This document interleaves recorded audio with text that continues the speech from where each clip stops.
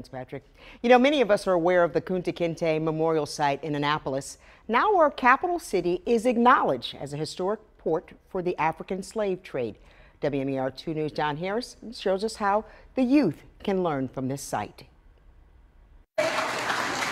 African American leaders in Annapolis announced our capital city will be a port marker town.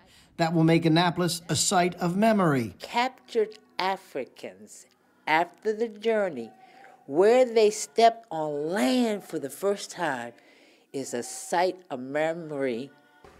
This designation was endorsed by the United Nations Educational, Scientific, and Cultural Organization, UNESCO. When slaves were brought to North America, they were stripped of their African clothes and names and given Americanized names and attire. When we came here, we lost all of our heritage, the drums, our clothing.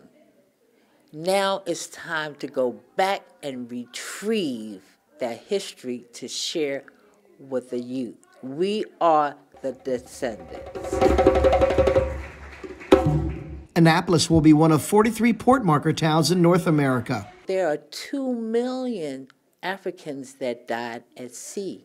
The purpose of this site is to educate residents and visitors about Annapolis's connection and relevance to national and global history.